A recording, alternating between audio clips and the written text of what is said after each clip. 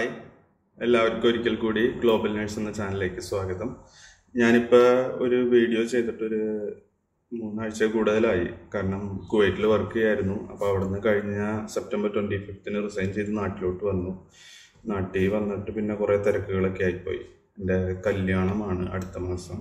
അപ്പോൾ അതിൻ്റെ കുറേ കാര്യങ്ങൾക്ക് വേണ്ടി നടക്കാനും അതൊക്കെ ആയിട്ട് അങ്ങനെ കുറേ തിരക്കായിപ്പോയി. അപ്പോൾ ഒരു വീഡിയോ ചെയ്യാനൊന്നിനും സമയം കിട്ടിയില്ല ആക്ച്വലി. പിന്നെ എന്തുവാ പ്രത്യേകിച്ച് ഒരു ഇൻഫോർമേഷൻസ് ഒന്നും അങ്ങനെ പറയാനും ഇല്ലായിരുന്നു. അപ്പോൾ അതുകൊണ്ട് പിന്നെ ചെയ്തുമില്ല വീഡിയോ. അപ്പോൾ എന്നെ ഒരുപാട് സുഹൃത്തുക്കളും പിന്നെ പുതിയ കുറേ ഫ്രണ്ട്സ് എൻ്റെ വീഡിയോ കണ്ടിട്ടും എന്നെ ഒരുപാടൊക്കെ കോണ്ടാക്ട് ചെയ്തായിരുന്നു ഓരോ ഇൻഫോർമേഷനും കാര്യങ്ങളൊക്കെ അറിയാനായിട്ട്. ആർക്കും എപ്പോഴും വിളിക്കാം എന്നെ. എൻ്റെ നമ്പർ എൻ്റെ കഴിഞ്ഞ വീഡിയോൻ്റെ ഡിസ്ക്രിപ്ഷൻ ബോക്സിൽ ഞാൻ ഇട്ടിട്ടുണ്ടായിരുന്നു. അതിൽ വാട്സപ്പ് ചെയ്യുക അല്ലെങ്കിൽ നേരിട്ട് ഫോൺ വിളിക്കുക എന്താ വെച്ചാൽ ചെയ്യാം. നാട്ടിലെ നമ്പറാണ് കൊടുത്തേക്കണത്. ഇനിയിപ്പോൾ എന്തായാലും കുവൈറ്റിലെ നമ്പറിൻ്റെ ആവശ്യമില്ല, അവിടെ നിന്ന് നിർത്തി പോകുന്നല്ലോ. അപ്പോൾ ഇടയിലൊരു കോള് കയറി വന്നു വീഡിയോ റെക്കോർഡ് ചെയ്തുകൊണ്ടിരുന്നപ്പോൾ. ഓക്കെ, അപ്പോൾ അടുത്ത മാസമാണ് കല്യാണം. അപ്പോൾ അതിൻ്റെ കുറച്ച് തിരക്കുകളും ഓട്ടങ്ങളൊക്കെ ആയിട്ടാണ് കാര്യങ്ങൾ. പിന്നെ എന്തുവാ അങ്ങനെയൊക്കെ ആയിട്ട് പോകുന്ന കാര്യങ്ങൾ. ഭയങ്കര ചൂടാണ് നാട്ടിൽ. ഭയങ്കര ചൂടെന്ന് വെച്ചാൽ ഭയങ്കര ചൂട്. നമ്മളവിടെ ഗൾഫിലൊക്കെ ഇങ്ങനെ AC-യിൽ എപ്പോഴും ഇരുന്നിട്ട് ഇവിടെ വന്നിട്ട് അങ്ങനെ ഇവിടെ ഹ്യൂമിഡിറ്റിയും കൂടുതലാണ്. അപ്പോൾ അതിൻ്റെയൊക്കെ ഓരോ ബുദ്ധിമുട്ട് കാര്യങ്ങൾ അങ്ങനെ. അപ്പോൾ ഞാനിപ്പോൾ ഈ ഒരു വീഡിയോ ചെയ്യണമെന്ന് വെച്ചാൽ എനിക്ക് കിട്ടിയ കുറച്ച് ജനറൽ ഇൻഫോർമേഷൻസ് ഷെയർ ചെയ്യാൻ വേണ്ടിയിട്ട് മാത്രമാണ്. അത് മെയിനായിട്ട് ഫസ്റ്റത്തെ കാര്യം എന്ന് പറയുമ്പോൾ ഞാനിവിടെ എഴുതി വെച്ചേക്കാണ്. ആദ്യത്തെ കാര്യം അബുദാബിയിലെയാണ്. അപ്പോൾ അബുദാബിയിലൊക്കെ ആരെങ്കിലും വർക്ക് ചെയ്യുന്നുണ്ടെങ്കിൽ അല്ലെങ്കിൽ മുന്നേ വർക്ക് ചെയ്തവരുണ്ടെങ്കിൽ നമുക്കിപ്പോൾ അബുദാബിയിൽ ഇപ്പോൾ ഓൾറെഡി യു കെക്ക് വേണ്ടി മാത്രം ആണെന്ന് തോന്നുന്നു, എനിക്ക് ഉറപ്പില്ല. UK എന്തായാലും ആണ് അവർ ഓൺലൈനാക്കി എല്ലാ വെരിഫിക്കേഷൻ കാര്യങ്ങളൊക്കെ അയക്കണത്. അപ്പം നമ്മൾ ഫോമൊന്നും അയച്ചു കൊടുക്കുക അങ്ങനത്തെ കാര്യങ്ങളിലൊന്നും ആവശ്യം വരുന്നില്ല അബുദാബിയിലെ ഇതിന്. നമ്മൾ അവരായിട്ട് ഫോണിൽ കൂടെ കോൺടാക്ട് ചെയ്യുക അല്ലെങ്കിൽ മെയിൽ വഴി കോൺടാക്ട് ചെയ്യുകയോ ചെയ്താൽ മതി. അവർ NMC-ലോട്ട് നമ്മുടെ കാര്യങ്ങളൊക്കെ ഓൺലൈൻ വഴി, അതായത് ത്രൂ മെയിലോ അങ്ങനെ എന്തെങ്കിലും ആയിട്ട് അവർ ചെയ്തോളും. നമ്മുടെ ഫോംസ് ഒന്നും കൊടുക്കേണ്ട ആവശ്യമോ ഒന്നുമില്ല. അതെൻ്റെ ആക്ച്വലി ഒരു ഫ്രണ്ട് ഇതിനു വേണ്ടി നോക്കിയായിരുന്നു. പുള്ളിക്കാരി അബുദാബി വർക്ക് ചെയ്തായിരുന്നു. അപ്പോൾ അവരുടെ വഴി എനിക്ക് കിട്ടിയൊരു ഇൻഫർമേഷനാണിത്. പിന്നത്തെ കേസ് എന്ന് വെച്ചാൽ ഞാൻ എൻ്റെ പാസ്പോർട്ട് ആക്ച്വലി എക്സ്പയർ ആവാറ്, അതായത് 2020 ഒക്ടോബർ വരെ ഉണ്ട്. പക്ഷെ നമുക്കെപ്പോഴും ഒരു രാജ്യത്തേക്ക് ഒരു വിസ അടിക്കുമ്പോൾ, ഇപ്പോൾ അവിടെ ആണെങ്കിൽ പോലും നമ്മുടെ റെസിഡൻസ് തീരാറായിട്ട് പുതിയ റെസിഡൻസ് അടിക്കാറാവുമ്പോഴോ അല്ലെങ്കിൽ പുതിയ വിസ അടിക്കുമ്പോഴോ നമുക്ക് നമ്മുടെ പാസ്പോർട്ട് ഒരു 1 ഇയറെങ്കിലും വാലിഡിറ്റി ഉണ്ടായിരിക്കണം. അതായത് ഇപ്പോൾ ഈ ഒക്ടോബറിൽ വിസ അടിക്കണമെന്നുണ്ടെങ്കിൽ അടുത്ത ഒക്ടോബറോ നവംബർ വരെയൊക്കെ വാലിഡിറ്റി ഉണ്ടാവണം ആ പാസ്പോർട്ടിന്. അതെല്ലാം അതിൽ കുറവാണെന്നുണ്ടെങ്കിൽ, അങ്ങനെ ആർക്കെങ്കിലും ഉണ്ടെങ്കിൽ നിങ്ങളുടെ അടുത്തുള്ള അക്ഷയ സെൻറ്ററിൽ പോയിട്ട് ഒരു പാസ്പോർട്ട് റിന്യൂവലിന് ഒരു റിക്വസ്റ്റ് കൊടുക്കുക. ഞാനതിന് ഇവിടെ ഞങ്ങളുടെ അടുത്ത് തന്നെയുള്ള ഒരു അക്ഷയ പോയി ചെയ്തു. എന്നിട്ടൊരു 1700 രൂപ അടച്ചു അവരുടെ അടുത്ത് അക്ഷയയിൽ. എന്നിട്ട് അവരൊരു ഡേറ്റ് നമുക്ക് എടുത്തരും, ഒരു ടൈമും. ആ ടൈമിന് നമ്മുടെ അടുത്തുള്ള പാസ്പോർട്ട് ഓഫീസ്, ഇപ്പോൾ എനിക്ക് തൃശ്ശൂരാണ്, ഞാൻ അവിടെ പോയിട്ട് പാസ്പോർട്ട് ഓഫീസിൽ പോയി അവിടുത്തെ ഫോർമാലിറ്റീസൊക്കെ ചെയ്തു. അപ്പോൾ എൻ്റെ പാസ്പോർട്ടിൽ ഒരു പ്ലേസിൻ്റെ സ്പെല്ലിങ് മാറി കിടപ്പുണ്ടായിരുന്നു. കാരണം എൻ്റെ SLC ബുക്കിൽ ആ സ്പെല്ലിങ്ങാണ് കിടക്കുന്നത്. പക്ഷെ കറക്റ്റ് സ്പെല്ലിംഗ് ആണ് ബാക്കി എല്ലാത്തിലും. ഇപ്പോൾ ആധാർ കാർഡിലാണെങ്കിലും പാസ്പോർട്ടിൻ്റെ തന്നെ രണ്ട് സ്ഥലത്ത് സെയിം പ്ലേസിൻ്റെ പേരുണ്ട്, പക്ഷെ 2 സ്ഥലത്തും 2 സ്പെല്ലിംഗ് ആയിരുന്നു. അപ്പോൾ ഞാനിപ്പോൾ എൻ്റെ ബർത്ത് സർട്ടിഫിക്കറ്റ് എടുത്തിട്ട് അത് കൊണ്ടുകൊടുത്ത് അവരെനിക്ക് മാറ്റി തരാമെന്ന് പറഞ്ഞിട്ടുണ്ട്. കാരണം ഇങ്ങനത്തെ ചെറിയ ചിലപ്പോൾ മൈന്യൂട്ട് കാര്യങ്ങളൊക്കെ മതി നമ്മുടെ വിസയൊക്കെ ചിലപ്പോൾ റിജക്റ്റ് ആയി പോകാനും ഓരോന്നിനൊക്കെ ആയിട്ട്. അപ്പം അങ്ങനത്തെ ഉള്ള ഓരോ കാര്യങ്ങളൊക്കെ ഉണ്ടെങ്കിൽ ഓരോരുത്തർ ശ്രദ്ധിക്കാം. പിന്നെ നിങ്ങൾ ഇപ്പോൾ ഗേൾസ്, ഇപ്പോൾ ലേഡീസിൻ്റെ കാര്യം പറയുകയാണെങ്കിൽ നിങ്ങളുടെ കല്യാണം കഴിഞ്ഞിട്ട് നിങ്ങളുടെ സ്പൗസ് നെയിം, അതായത് ഇപ്പോൾ നിങ്ങളുടെ പേര് മാറ്റാനായിട്ട് പോകുന്നുണ്ട്. ഇപ്പോൾ ഹസ്ബൻഡിൻ്റെ പേരായിട്ട് അങ്ങനെ പേര് മാറ്റാനായിട്ട് പ്ലാൻ ഉണ്ടെങ്കിൽ അത് പരമാവധി ചെയ്യാതിരിക്കാം. നിങ്ങൾ പഠിച്ച സമയത്തോ SLC ആ ടൈമിലൊക്കെയുള്ള പേര് എന്താണ്, ഇത് ഫാദർ നെയിം വെച്ചിട്ടായിരിക്കുമല്ലോ. അപ്പോൾ അത് വെച്ച് തന്നെ ഫോളോ ചെയ്ത് പോകാൻ നോക്കാം. അല്ലാണ്ട് ഹസ്ബൻഡിൻ്റെ പേരിലോട്ട് മാറ്റി അത് പിന്നീട് ഒരുപാട് ബുദ്ധിമുട്ടാണ് ഓരോ കാര്യങ്ങളൊക്കെ ആയിട്ട്. അപ്പോൾ നമുക്ക് സ്പൗസ് നെയിം ആഡ് ചെയ്യാനുള്ള ഓപ്ഷൻ ഉണ്ട്, അത് ചെയ്താൽ മതിയാവും. ഓക്കെ, അതങ്ങനെ.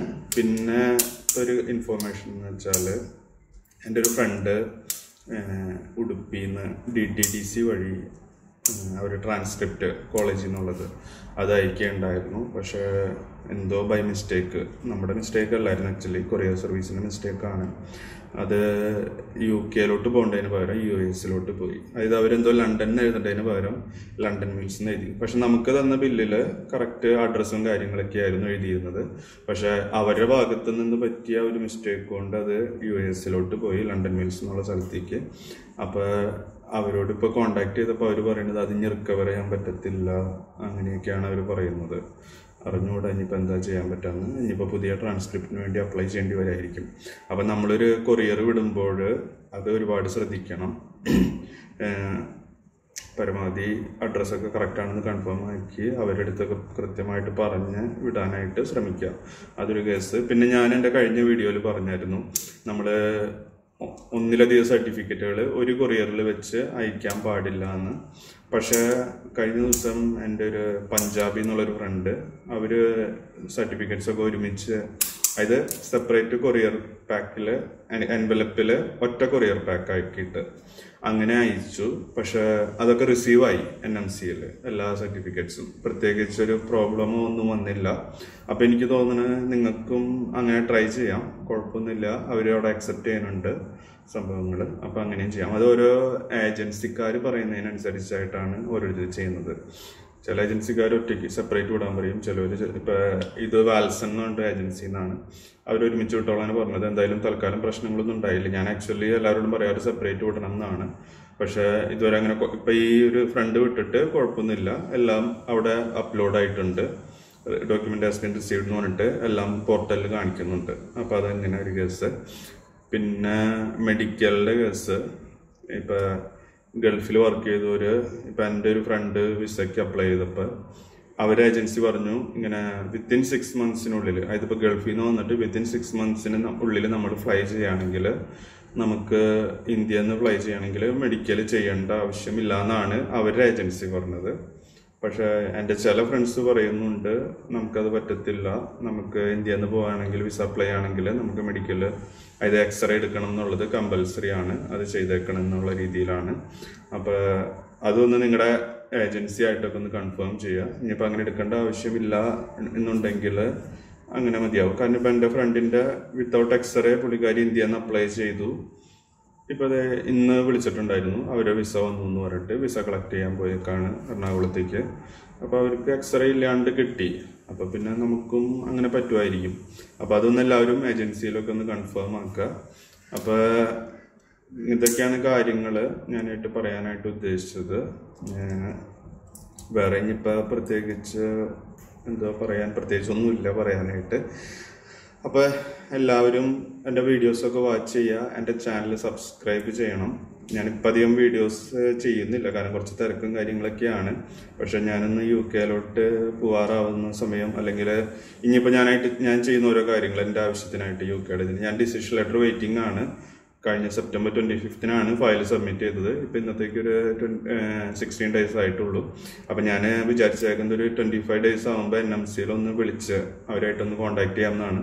നമ്മുടെ കാൻഡിഡേറ്റ് ID-യും നമ്മുടെ ഫുൾ നെയിമും പറയുകയാണെങ്കിൽ അവർ നമുക്ക് എന്താ നമ്മുടെ ആവശ്യം അത് നമുക്ക് അവർ പറഞ്ഞു തരും. അതിപ്പോൾ നമുക്ക് എന്തെങ്കിലും നമ്മുടെ ആപ്ലിക്കേഷൻ്റെ അപ്ഡേറ്റ്സ് അറിയണമെങ്കിൽ അതൊക്കെ അവർ പറഞ്ഞു തരും. അപ്പോൾ ഞാനൊരു 25 days ഒക്കെ ആകുമ്പോൾ ഒന്ന് വിളിച്ച് ചോദിക്കാമെന്നാണ് വിചാരിച്ചേക്കുന്നത്. അതങ്ങനെ. പിന്നെ എനിക്ക് ഇപ്പം ഞാനെന്തെങ്കിലും കാര്യങ്ങൾ ചെയ്യുന്നുണ്ടെങ്കിൽ അതിൻ്റെ കുറിച്ചുള്ള ഇൻഫോർമേഷൻസ് ഞാൻ നിങ്ങളിലേക്ക് എത്തിക്കാം. ഓരോരോ വീഡിയോസിലായിട്ട് ഞാൻ ടൈം കിട്ടുമ്പോഴൊക്കെ ചെയ്യാം. അപ്പോൾ അതങ്ങനെ. അപ്പോൾ എല്ലാവരും എൻ്റെ ചാനൽ സബ്സ്ക്രൈബ് ചെയ്യണം. അതുപോലെ നിങ്ങളുടെ ഫ്രണ്ട്സുകളിലേക്ക് എത്തിക്കണം. ഇങ്ങനത്തെ ഇൻഫോർമേഷൻസൊക്കെ ആർക്കെങ്കിലും ആവശ്യമുണ്ടെങ്കിൽ അവരിലോട്ട് എത്തിക്കുക. അങ്ങനെ എല്ലാവരോടും സബ്സ്ക്രൈബ് ചെയ്യാൻ പറയുക, കാണാൻ വീഡിയോസൊക്കെ വാച്ച് ചെയ്യാൻ പറയുക. അങ്ങനെ ആർക്കെങ്കിലുമൊക്കെ ഉപകാരപ്പെടുമായിരിക്കും. നിങ്ങളുടെ ഫ്രണ്ട്സുകളുടെ കൂട്ടത്തിലുണ്ടാവും ഇങ്ങനെ UK പോകാൻ നിൽക്കുന്നവരും അല്ലെങ്കിൽ നഴ്സുമാരായിട്ടുള്ളവരൊക്കെ.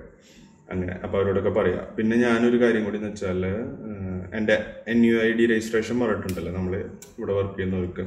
അപ്പോൾ അതിൻ്റെ ആവശ്യത്തിന് തൃശ്ശൂർ ജില്ലയിൽ ആക്ച്വലി ഇവിടെ ഒരു ഗവൺമെൻറ് സ്കൂൾ അങ്ങനെ എന്തോ ആയിരുന്നു ഇതുവരെ നടത്തിയിരുന്നത്. പക്ഷെ കഴിഞ്ഞ ആഴ്ച തൊട്ട് അത് അമലയിലോട്ട് മാറ്റിയിട്ടുണ്ട് NUID രജിസ്ട്രേഷൻ. അമലയിൽ നമ്മുടെ നഴ്സിംഗ് സ്കൂൾ ഡിപ്പാർട്ട്മെൻറ്റ് അവിടേക്കാണ് മാറ്റി വെക്കുന്നത്. അപ്പോൾ ഞാൻ കഴിഞ്ഞ ദിവസം പോയിരുന്നു അതിൻ്റെ ഒരു രജിസ്റ്റർ ചെയ്യാമെന്ന് വിചാരിച്ചിട്ട്. പക്ഷെ അവിടെ ചെന്നപ്പോൾ ഒരുപാട് തിരക്കായിരുന്നു. ഒരുപാട് നഴ്സുമാർ വന്നേക്കാണ് രജിസ്ട്രേഷൻ്റെ ആവശ്യത്തിന്. അപ്പോൾ അവരുമായിട്ട് കോണ്ടാക്ട് ചെയ്തപ്പോൾ അവിടുത്തെ ഓഫീസർമാർ പറഞ്ഞത്, ഇപ്പോൾ പുറത്ത് വർക്ക് ചെയ്യണവരാണെങ്കിൽ ധൃതി പിടിച്ച് ചെയ്യേണ്ട ആവശ്യമില്ല, എപ്പോഴെങ്കിലും സമയം കിട്ടുമ്പോൾ ചെയ്താൽ മതി, ഓൺലൈനിൽ കൂടെ ആണെങ്കിലും ചെയ്യാനുള്ള അവസരങ്ങളൊക്കെ വരും എന്നാണ് പറഞ്ഞത്. അപ്പം അങ്ങനെ പറഞ്ഞപ്പോൾ പിന്നെ ഞാൻ ചെയ്യാൻ നിന്നില്ല. കാരണം ആ തിരക്ക് കണ്ടപ്പോൾ പിന്നെ എനിക്ക് ചെയ്യാൻ തോന്നിയില്ല. അപ്പോൾ പിന്നെ ഞാൻ തിരിച്ചു പോകുന്നു. അപ്പം അങ്ങനെയാണ് കാര്യങ്ങൾ. എന്തെങ്കിലും ചെയ്യണം, എപ്പോഴെങ്കിലും ഒഴിവ് കിട്ടുമ്പോൾ പോയിട്ട് ചെയ്യണം. അപ്പോൾ ഇപ്പോൾ ഇനി തൃശ്ശൂർ ജില്ലയിൽ പോണവരാരെങ്കിലും ഉണ്ടെങ്കിൽ ഒരു അമല ഹോസ്പിറ്റലിൽ നഴ്സിംഗ് സ്കൂളിൻ്റെ അവിടെ ചെന്നാൽ മതി. അവിടെയാണ് സംഭവം. അവിടെ പോയിട്ട് ചെയ്യേണ്ടവർക്ക് ചെയ്യാം. അങ്ങനെയൊക്കെ കാര്യങ്ങൾ. അപ്പോൾ അങ്ങനെയൊക്കെ വിശേഷങ്ങൾ. അപ്പോൾ ഇത്ര നേരം എൻ്റെ കൂടെ ഇരുന്ന എല്ലാവർക്കും നന്ദി. നമുക്കൊരു അടുത്ത വീഡിയോയിൽ താമസിയാതെ കാണാം. ഓക്കെ. എനിക്ക് കിട്ടുന്ന ഇൻഫോർമേഷൻസും ഞാൻ ചെയ്യുന്ന ഈ UK പ്രോസസ്സിംഗ് റിലേറ്റഡ് ആയിട്ടുള്ള കാര്യങ്ങളുടെ വീഡിയോസായിട്ട് ഞാൻ വരാം. അപ്പോൾ അതുകൊണ്ട് എല്ലാവരും സബ്സ്ക്രൈബ് ചെയ്യുക, ചാനൽ കാണുക. Okay. Thank you so much.